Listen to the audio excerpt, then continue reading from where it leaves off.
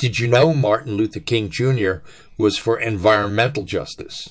As we celebrate the enduring legacy of Martin Luther King Jr., it's crucial to recognize the multifaceted nature of his activism. Beyond the realms of civil rights, King's vision extended to encompass a broader understanding of justice, one that transcended the boundaries of human rights. An often overlooked aspect of his legacy is his role as an environmentalist. In this episode, I'll look at how that is true and that I believe if he was still alive, he would be passionately speaking out to protect the environment and all living creatures in it. In his profound words and actions, we find evidence that suggests King would likely have stood up to defend the rights of nature just as passionately as he did for the rights of others. Connecting justice everywhere. In his renowned letter from Birmingham jail, written on April 16, 1963, Martin Luther King Jr. articulated a powerful idea that resonates beyond its original context. Injustice anywhere is a threat to justice everywhere. These words echo the universality of King's commitment to justice.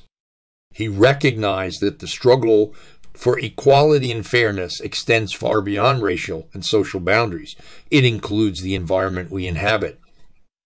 Highlighting environmental injustice, King's acknowledgement of environmental injustices is evident in his penetrating observation that cities are gasping in polluted air and enduring contaminated water.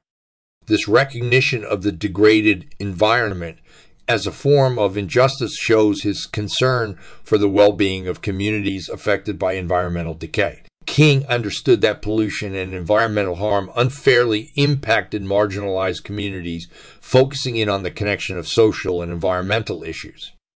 A vision beyond human rights, King's advocacy for justice extended beyond the human realm, inviting us to consider the rights of our natural resources and fellow living creatures when he stated, Never be afraid to do what's right, especially if the well-being of a person or animal is at stake. Society's punishments are small compared to the wounds we inflict on our soul when we look the other way.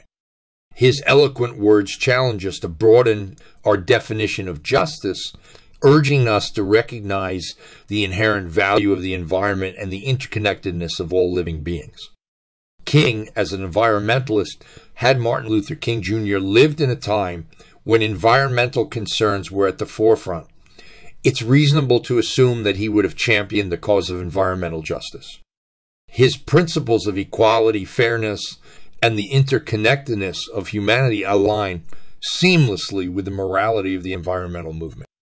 As we commemorate Martin Luther King Jr.'s legacy, let us heed his call for justice by extending our advocacy to the environment. Just as he fought against racial inequality, King's principles guide us to address environmental injustices and safeguard the rights of nature. By recognizing that injustice anywhere threatens justice everywhere, we honor his memory and contribute to a more equitable and sustainable world.